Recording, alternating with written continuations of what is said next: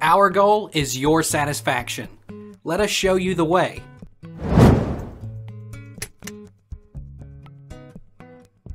How many days rest after D&C?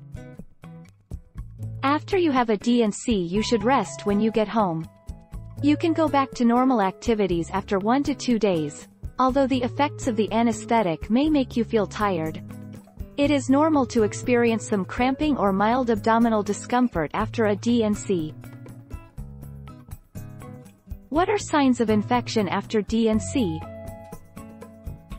Infection. Bleeding that's heavy enough that you need to change pads every hour. Lasting dizziness or lightheadedness. Fever. Cramps lasting more than 48 hours. Pain that gets worse instead of better. Foul-smelling discharge from the vagina. Is D&C painful without anesthesia? You may feel a pinch and a sting with the injection. Once your cervix is numb, you won't be in any pain when your doctor dilates your cervix. However, you may experience some cramping in your uterus when the doctor removes the lining with a curette. A local anesthetic is an option in your doctor's office or a clinic.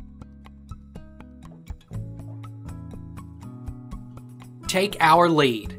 Let's help you make your mark.